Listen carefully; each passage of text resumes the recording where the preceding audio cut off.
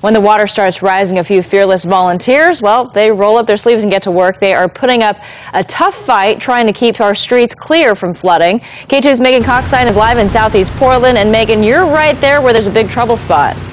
Yeah, Anna, 92nd between Powell and Division was shut down a couple hours ago because of high water. And you can see here the sign behind me warning drivers the street is closed. Of course, they're still going through that. We'll talk about that in just a minute. But of course, police don't want anyone going through this street. The city working to keep the streets open as fast as they can, and so are neighbors.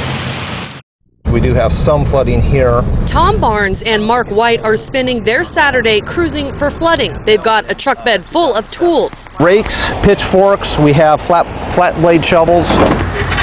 And are walking into the trouble spots others only drive by. I look at it, if not me, who? You could say they are the unsung heroes of the Powellhurst-Gilbert Neighborhood Association. The pair are part of the city's pilot program, Adopt a Drain.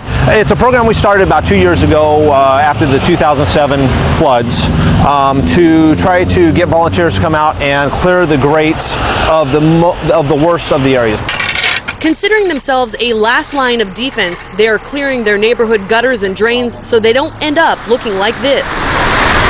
We know the city is overwhelmed. They have 58,000 basins and drains to clean. They can't get to all of them.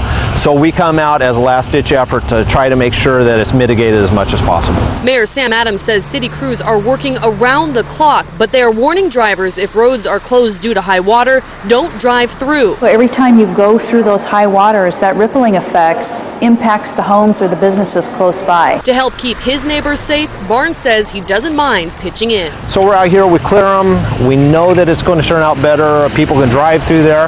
And now tonight when I go home and finally do go and have a cup of coffee and sit down in a warm house, I feel a lot better about it.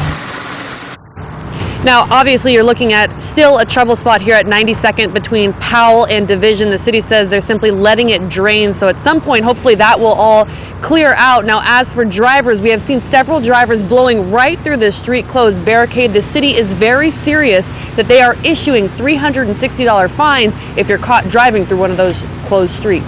We're live in southeast Portland. Megan Coxstein, K2 News.